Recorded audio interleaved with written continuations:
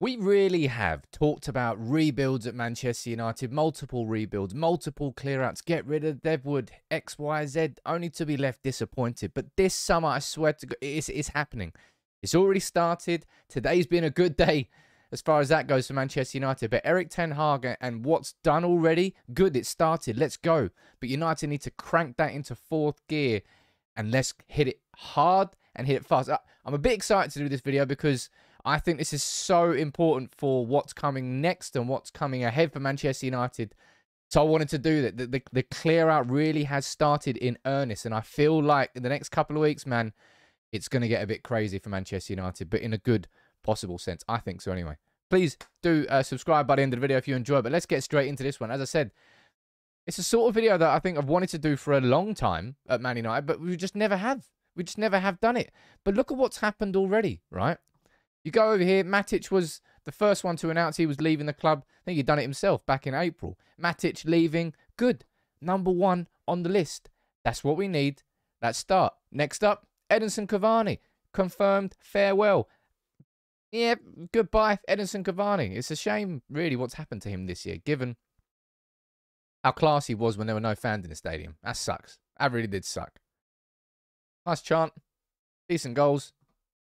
Happy he's gone. 2 players leaving. Lee Grant. Nobody really knew what Lee Grant did at Manchester United. Well, we all do it. Like, all jokes aside, he was a third choice goalkeeper. He played 2 times in 4 years. He was... That's it. Lee Grant, gone. But 3 names. 3 officially done. And then today, a really big day for Manchester United. Paul Pogba is done. It's dusted. And there's no more conversations or fears, maybe, that Pogba could sign a new contract. It's buried. It's good. It's done. Move on. Vamos. And you can also add Jesse Lingard's name to that list too. The clear out really has kicked into gear. I mean, of course, they were all going to be leaving anyway, but it's good to get the official confirmation, and it just puts a big smile on my face. And I don't mean to be an arsehole in saying that, but shit me, we've been a club that's just been an armchair for so many players for so many years. And it's just nice to see them leaving. So that's 5 already confirmed. And of course, Juan Mata will be the next one to be made official. I don't know when that's going to be happening, but Juan Mata's name is going to be next on that list. I don't think people will be celebrating Juan Mata's departure in the same way maybe that they're going to be celebrating Paul Pogba's or Jesse Lingard's. Mata, I think Mata's been, look, 285 appearances for the club. 51 goals. I didn't know he scored that many goals for the club. Who knew? I hope Mata comes back to Manchester United as an ambassador. But it's right that he leaves this summer. So when he leaves, that will be Matic, Cavani, Grant, Pogba, Lingard and Mata gone. Boom. 6 names off the out of the squad. Trimming down that squad. Getting rid of the bloat that isn't adding to the quality of the starting 11. And then we should really, and this is where it has to start for United. I want us, look, we've got Andy O'Boyle in.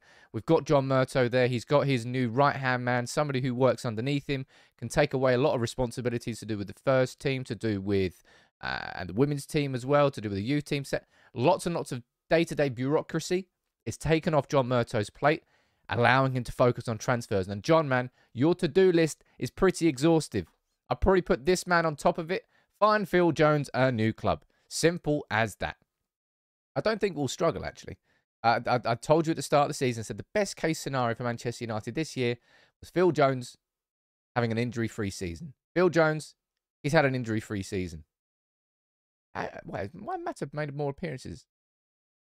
My God. Look at that. I didn't realise that. That's how bad his injuries have been. Why Matt has made like 60 more appearances than Phil Jones. Who knew? Phil Jones. Probably one of the first names on that list. A bloated squad, wages that count for nothing. A player, no offense to Phil, but again, no, fuck it, no offense. I don't care.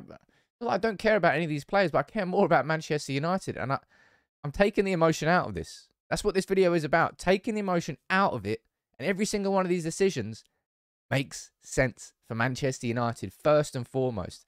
And I would probably add Eric Bailly to that list. Eric Bailly is going to go down as one of those players saying, the real shame about his injury problems, he could have been a good player at United, and that's it. Eric Bailly, last year, with the way that he was managed by Solskjaer and by Ralph Rangnick, he's not happy anymore. Let's cash in. 10 to 15, 20 million, move him on. He'll go and enjoy a few years elsewhere. Maybe back at Villarreal. Buy is just going to be one of those signings that didn't work out. This is one I want to happen this summer. I'm not sure it will. Aaron Wan-Bissaka. Of course, he's been linked with the move back to Crystal Palace, and we've covered it in detail. But this is about United, as I said, taking the emotion out of the decision. From a footballing perspective, Wan-Bissaka's skill set, Wan-Bissaka's progression has not been enough. The price we pay for him, wow, that's another bitter pill to swallow. But shit, just add that into the fact that we paid 90 million for Paul Pogba, and he's going to leave on a free. Add that into the fact that we paid 80 million for Harry Maguire and had our trousers pulled down. We've made some horrendous transfer decisions over the last 8-9 years. Lo and behold, we're in this situation. That has to stop this summer. Wan-Bissaka, in my opinion, needs to be shipped on. Cut your losses. Send him to Crystal Palace on loan for a year with a intention to buy. Hopefully, we can get 20 to 25 million. I think that's a reasonable amount, and it should be. English tax, Premier League tax. Oh, add the Man United tax onto that. Wan-Bissaka, adding it to that list. Again, taking the emotion out of it. Alex Telles. Now, you might say, Sam, hold on. You're trying to sell the whole squad. Who's going to play? We've still got Luke Shaw there. We've still got Alvaro Fernandez there. You've still got Diogo Dalot. You've got Brandon Williams, who's come back on from loan. He can play in both fullback positions. I think we might even sign a fullback. Jeez, even when you sell all these players, we still have a big squad. Alex Telles, not done enough since he came in from Porto. Cash in on him this summer. Try and cut our losses. I don't think really he's going to come and have any sort of long-term impact in this squad anymore. Telles for me, look, you could easily see United keeping both Wan-Bissaka and Telles this summer and maybe shipping them on the year after. But if I'm just saying everything I would like to happen this summer, I think both of those would be on the out list. Now, this one I'm surprised I'm adding to the list, I suppose. But I'm putting him on this list because I do not think we can keep him happy next year unless he's our number one. I don't think he's going to be our number one. Therefore, practically, he's on this list.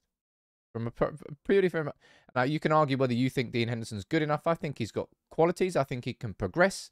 At the age of 25, he wants regular Premier League football. He's not going to get that at Manchester United anymore. If we can sell him for the likes of 25, 30 million to Newcastle, take it. Take my money. You might say, Sam, don't strengthen an oil club that could end up doing a City. I'll be like, yeah, maybe. But I'll also take 20, 30 million for Dean Henderson and I would reinvest it into the squad.